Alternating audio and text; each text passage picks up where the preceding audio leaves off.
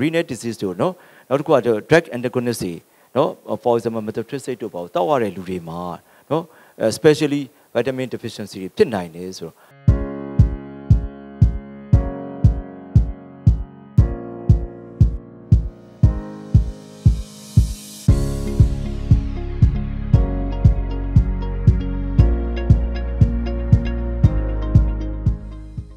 ကျွန်တော်2019ကထင်တယ်နော်ဆရာဟင်းရဆောင်က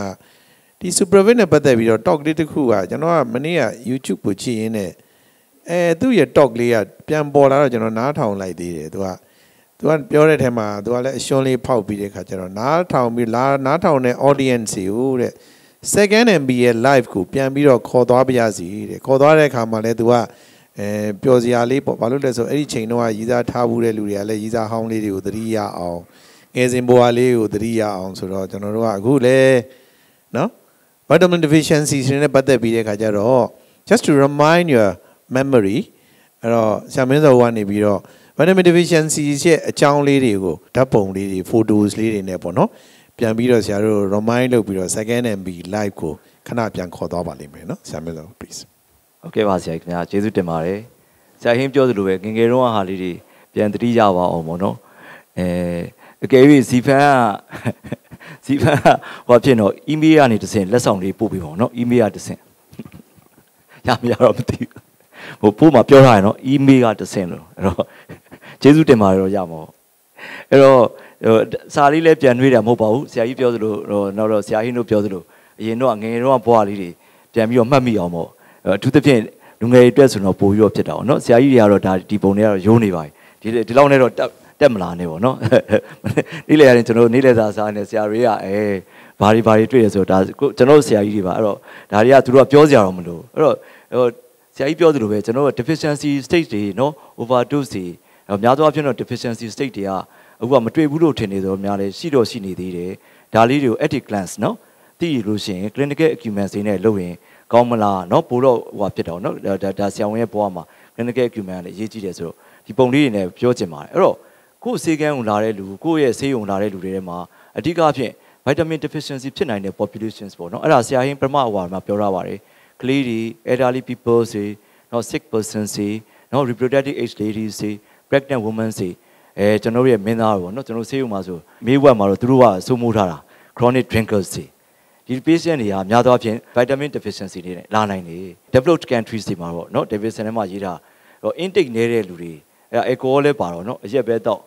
เนาะအရက်ပဲတောက်တယ်တောက်တယ်မစားဘူးပေါ့အဲ့လိုမျိုးပြောကြတယ်ဒါမှမဟုတ်ရှင် GI disease ဖြစ်တဲ့လူတွေနောက်တော့ vacancy เนาะ lifelong vacancy နောက်တစ်ခုက absorption မကောင်းတဲ့လူတွေ GI problem ရှိတဲ့လူတွေ liver problem ရှိတဲ့လူတွေเนาะ oral antibiotics တွေတောက်ရတဲ့เนาะတောက်ရတဲ့လူတွေမှာလည်းဖြစ်တတ်တယ်เนาะ miscellaneous ဆိုတော့အကယ်၍များ long term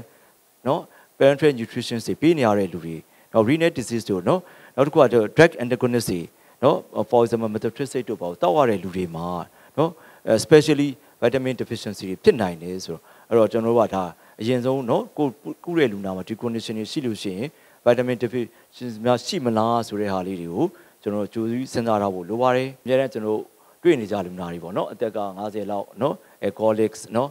မောလာပြီမောပြီးတော့ရောက်လာတယ်အဲ့တော့ကျွန်တော်ကြည့်လိုက်တော့ဘိုက်ကြီးလည်းဖောင်းနေပြီเนาะအရက်သမားဘိုက်ကြီးလည်းဖောင်းနေမောလည်းမောနေပြီเนาะအဲ့တော့ဒါ abdominal distension နဲ့ရှိနေပြီအဲ့မှာခြေထောက်ကြည့်တော့ခြေထောက်ကြီးလည်းရောင်နေပြီเนาะအဲ့ဒါအငယ်တွေအတွက်ပေါ့เนาะ differential ကတော့အများကြီးပေါ့ဒါပေမဲ့ဒီမှာတော့ကျွန်တော်က nutrition micronutrient နဲ့ပတ်သက်တဲ့ဟာလေးပဲတင်ပြလိုခြင်းဖြစ်ပါတယ်အဲ့မှာကျွန်တော်ဆေးရုံမှာချက်စိတ်ဆွေးရိုက်လိုက်တဲ့ ED မှာ cardiomegaly heart failure ပဲလက်စစ်တော့ထိုးတော့မယ်အဲ့လိုတော့ဟုတ်သေးဘူးပေါ့เนาะဆရာဟင်းပြောသလိုပဲကျွန်တော်အများတန်းထိုးကြတယ်เนาะ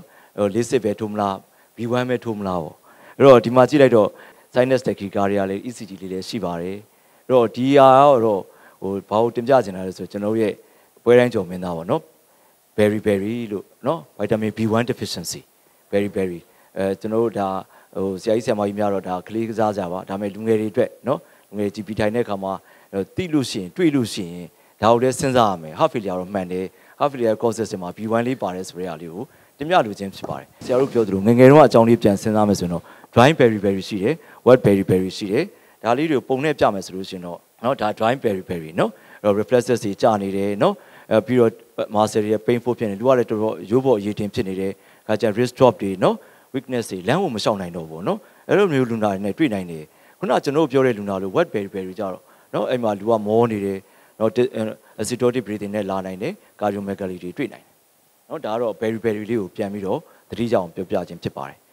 နောက်တစ်ခုကကြတော့နော်50 65 years old လေးတွေဆိုကျွန်တော် elderly တွေပါသွားပြီ chronic diarrhea နဲ့လာတယ်ဒါပေမဲ့ तू က diarrhea လာပြတာမဟုတ်စေကန်းလာတာသူ skin changes တွေနဲ့လာတယ်နော် skin changes တွေကဒီမှာတွေ့ရမှာပေါ့နော် hands တွေနော် feet တွေ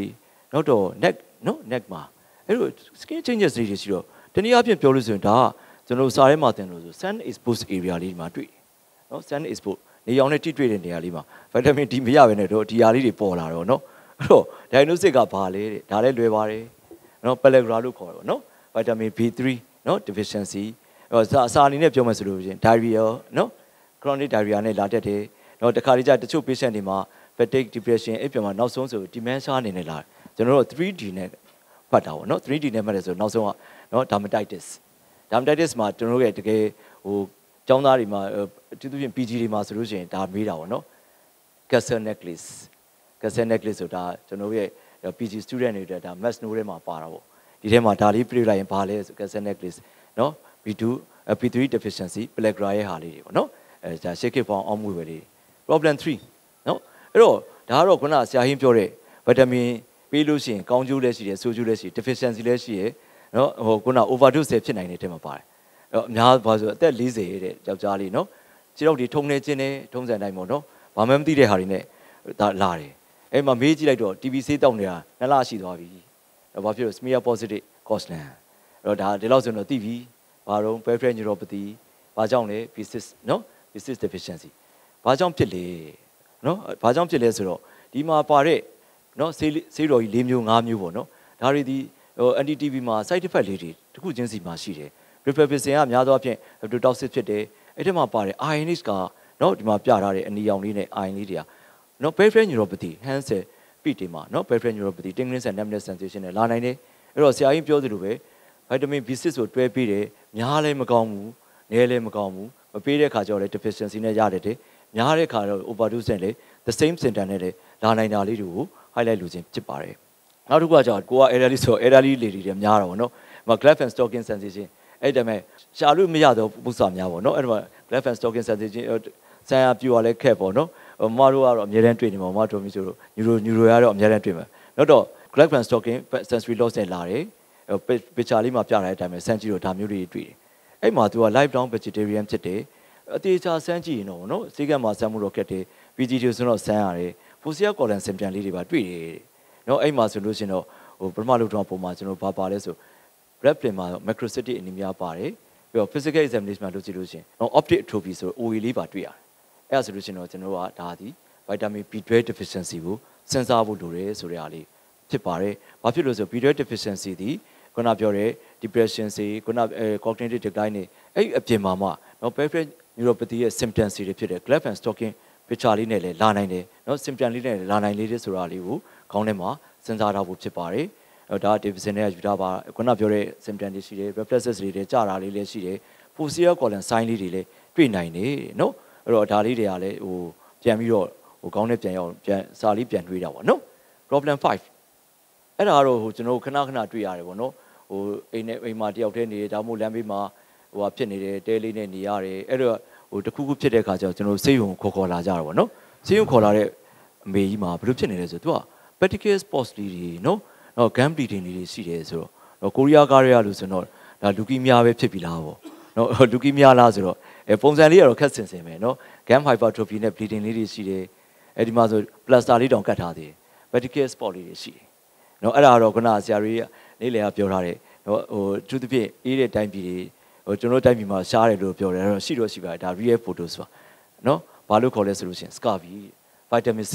deficiency နဲ့လာတယ်အဲ့တော့ bleeding disorder ကြီးပဲမဟုတ်ဘူး vitamin C deficiency လည်းဖြစ်တတ်တယ်ဆိုတာလေးကိုအငယ်တွေအနေနဲ့ဟိုသိဖို့ကျွန်တော်တို့ကပြန်ပြီးတော့ remind လုပ်ခြင်းဖြစ်ပါတယ်နောက်တစ်ခုဒါကတော့ဟိုကျွန်တော်ကြီးလက်တော်တွေမှာအများဆုံးနော်တစ်ခါတည်းကြာတော့တွေ့ရတယ်အခုနောက်ပိုင်းတော့ရှားပါတယ်ဘာနဲ့လာလဲဆိုညဘက်ကျရင်တိတ်မမြင်တော့ညဘက်ကျရင်မြင်အမြင်အာရုံက water ဖြစ်သွားတယ်နော်အဲ့ဒါကို night blindnessနော်ဗမာလိုပြောရင်ကြက်မြက်တင်တယ်ဆိုပြီးတော့နော်အဲ့လိုမျိုးခေါ်ကြတယ်သူ သူတို့ပြင်ကလေးမိကောင်ပေါက်တို့လူပြိုပေါက်တို့အဲ့အရွယ်လေးတွေမှာတွေ့တယ်အဲ့တော့ကြည့်လိုက်တော့တေချာစစ်ကြည့်တော့ follicular hyperkeratosis နော်ဒီဟာလေးတွေမှာတောင်စစ်လေးတွေမှာကြာစူးတွေပေါက်တယ်ဆိုပြီးတော့ပြောကြကြာစူးလေးတွေရှိတယ်နော်ပြီးတော့ဒီမျက်ကြည်လွှာအဖြူလေးကိုတေချာကြည့်တော့အမြုပ်လေးတွေရေမြုပ်လေးတွေလိုပဲအဲ့ဒါကိုကျွန်တော်ဘာလို့ခေါ်လဲဆို pit spot နော်ဒါကတော့ PG တွေအတွက်ဆိုတော့ဒါကတော့photo quiz တွေပေါ့နော်အဲ့ဒါဆိုရင် diagnosis ကပါလေနော် vitamin A deficiency နော်ခုနကဆရာအောင်ကျော်သူလည်းပြောထားတယ်အေးအများကြီးစားလိုက်လို့တေတာလည်းရှိတယ် deficient ဖြစ်ရင်လည်းဒါမျိုးတွေတွေ့ရတယ်ဘာဖြစ်လဲဆိုတော့ तू က one of the causes of preventable blindness လို့ခေါ်တယ်နော်ကာရိုတိုမလေးရှားရတယ်ပြီးတော့မှနော် cornea perforation ဖြစ်ပြီးတော့ preventable blindness ရဲ့ causes တွေမှာပါတယ်တဲ့နော်အစားအသောက်ကတော့ vegan juices ဆို carotene ကနေကြတယ်ဒါမှမဟုတ်ရှင် animal source ကနေတော့ရတယ်နော် vitamin A ပေါ့နော်နောက်တစ်ခုကကြတော့ဒါ real patient မှာပဲနော်ကျွန်တော် private မှာလာတက်တယ်အသက်က80ကျော်နော်အဖွားတယောက်သူကတော့လွန်ခဲ့တဲ့2နှစ်3နှစ်လောက်ကတော့ဒီ pressure neck နော် pressure neck နဲ့စေုံတက်ဖူးတယ်ဒါပေမဲ့များသောအားဖြင့်အပြင်တော့မထွက်တော့ဘူးပေါ့ကိုဗစ်ကာလနဲ့ဖြစ်နေတဲ့အတွက်အပြင်မထွက်တာများတယ်big symptoms ပါပဲနော် myalgia arthralgia နော်ဒါမျိုးတွေနဲ့လာတယ်အဲ့မှာစစ်ကြည့်တော့ vitamin D ကဘယ်လောက်ပဲရှိတယ် 4.7 ပဲရှိနော် 4.7 nanomoles ဆိုတော်တော်လေးတော့နည်းနေရပါတော့အဲ့တော့ဒါခုနဆရာတွေလည်းတင်ပြသွားတယ် vitamin D deficiency ရဲ့နော် big symptoms ဆက်လာတဲ့နော်ဟွာလေးဖြစ်ပါတယ်ကိုအောင်ကျော်သူပြောဆိုနာဂမှာရှိတဲ့ rickets တို့ပါတော့ကလေးတွေမှာဒါကတော့ထင်သာမြင်သာတော့ဗောနော်အခုကလူကြီးတွေမှာကျတော့ထင်သာမြင်သာမဟုတ်ဘဲနဲ့ big symptom လေးတွေလာတဲ့ခါမှာလေ vitamin D deficiency ကိုထည့်သွင်းစဉ်းစားဖို့လိုရဲဆိုတာကိုတင်ပြလို့ခြင်းဖြစ်ပါတယ် vitamin D နဲ့ပတ်သက်ပြီးတော့အခုနောက်ပိုင်းမှာတော့တော်တော်လေးမရှာလို့ရပါပြီကျွန်တော်တို့doctorate တက်တွန်းကတော့ဒါ special request မှာ lab တွေမှာလုပ်လို့ရအခုကတော်တော်များများ lab တွေမှာလုပ်လို့ရပြီအဲ့တော့ဆရာအောင်ကျော်သူပြောသလိုပဲနော်20 nanogram 50 millimole တဲ့နဲလို့ရှင်တော့ deficiency လို့ခေါ်လို့ရတယ်ကျွန်တော်တိုင်းပြည်တွေမှာဆိုနော် community ထဲမှာ particularly elderly patients တွေကိုအောင်ကျော်သူပြောတယ် risk patient တွေနော်မဟုတ်ပဲနဲ့နော်တာမန် community ထဲမှာတော့85ရာခိုင်နှုန်းတည်းကျော်တယ်နော်ကျွန်တော် study လုပ်တော့ဆိုဆရာကြီးကပြောတယ်မင်းဒီလောက် sunshine country မှာ vitamin D deficiency တွေ့ပါမလားဆိုတွေ့ပါတယ်အဲ့တော့အဲ့ဒါလေးကလည်းနော် aware ဖြစ်ဖို့ဟာလေးတွေကိုတင်ပြလိုခြင်းဖြစ်ပါတယ် vitamin D နော်အဲ့တော့ဒါကတော့ကျွန်တော်တို့ clinical ပေါ့ clinical ဆိုတာဟို hospital setting တွေမှာအများဆုံးတွေ့ရတယ်နော် surgical patient တွေမှာအများဆုံးတွေ့ရပါတယ် deep jaundice နဲ့လာတယ်အဖိုးတယောက်အဲ့မှာ gum bleeding တွေကြတော့နော်ခုနပြောတဲ့ bleeding disorder များဖြစ်ပြီလားသို့မဟုတ်နော်တခြားဘာတွေများဖြစ်လဲဆိုတော့ဒါဒီ vitamin K deficiency ဆိုတာလေးကိုတင်ပြလိုခြင်းဖြစ်ပါတယ်ဘာဖြစ်လို့လဲဆိုတော့ဒီမှာ biliary tract obstruction patient ကတော့ cholangiocarcinoma ပေါ့နော် obstructive jaundice နဲ့လာတယ်တချို့ prolonged antibiotic တွေတချို့ type of antibiotic တွေက cholestatic jaundice ရတတ်တယ်နော်နောက်တော့တချို့ anticoagulants တောက်နေတဲ့လူတွေမှာလည်း vitamin K deficiency လေးကိုbleeding ရတဲ့အခါမှာစဉ်းစားဖို့လိုတယ်ဆိုတာကိုbleeding cases လေးတွေရလာပြီဟေ့ဆိုတော့ဒါတို့ vitamin K များ supplement ပြန်လုပ်ရမလားဆိုတော့တင်ပြလိုခြင်းဖြစ်ပါတယ်နော် vitamin K1 K2 နော် GI ကနေကိုလုံးကနေလုံနိုင်တယ်ဒါလေးတွေကျွန်တော်တို့ပေးလိုက်ပါအဲ့တော့နောက်တစ်ခုဒါလည်း common symptom တစ်ခုပါ pregnant lady တယောက်လာတယ်နှုံးနေတော့မလှုပ်ခြင်းမကင်ခြင်းဖြစ်နေတယ်နော်ဒါဆိုတော့ဒါတော်တော်များများအခုaware တော့ဖြစ်နေကြပါပြီနော်ဘာဖြစ်လို့ examination လုပ်ကြည့်လိုက်တယ်နော်မျက်စိကြည့်တော့ pill ဖြစ်နေတယ်နော်ရှာကြည့်တော့လေပြောင်နီးရဲပြောင်ပေါ့နော်မျက်စိနဲ့ရှာနေနည်းနည်းလေးကွဲလွဲနေအောင်လက်မှာကြည့်တော့တခါကြီးကြာဒါ typical ပေါ့နော် sponge shape guidonicea ဆိုတဲ့ nail changes တွေတွေ့ရတယ်နော်ဒါ IDA လို့ခေါ်ပါတယ် iron deficiency အနေများ investigation လုပ်တော့ပို့ပြီးတော့သိတာပါနော်အဲ့ဒါလေးတွေက investigation လုပ်ဘာတွေ့မလဲဆိုတာလေးကိုလည်းတစ်ချက်လေးတင်ပြတာပါနော် iron နဲ့ကြမယ် TIBC ဆို total iron binding capacity တက်မယ် transparent saturation ကြမယ် ferritin ကြမယ်နော်ဆရာကြီးရေတို့ဆရာဦးထွန်းလင်းညီလို့ဆိုတော့ဒါ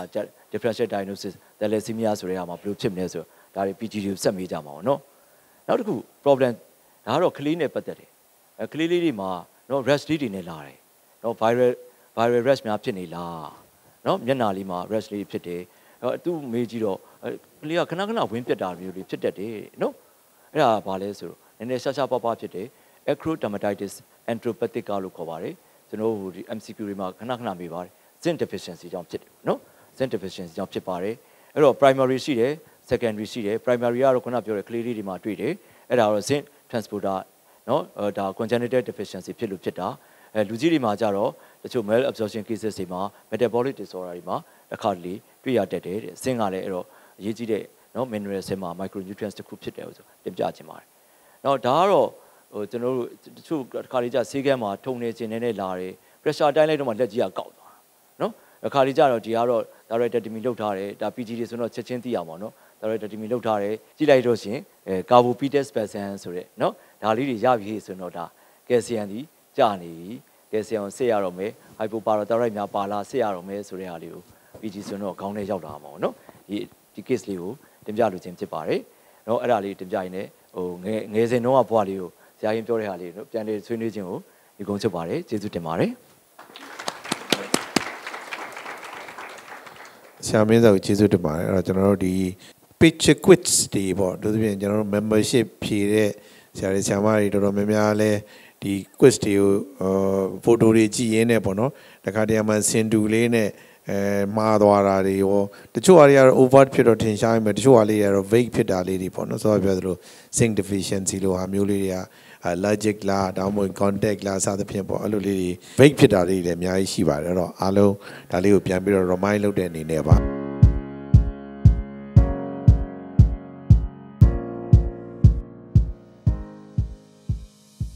Zifam, caring for well-being.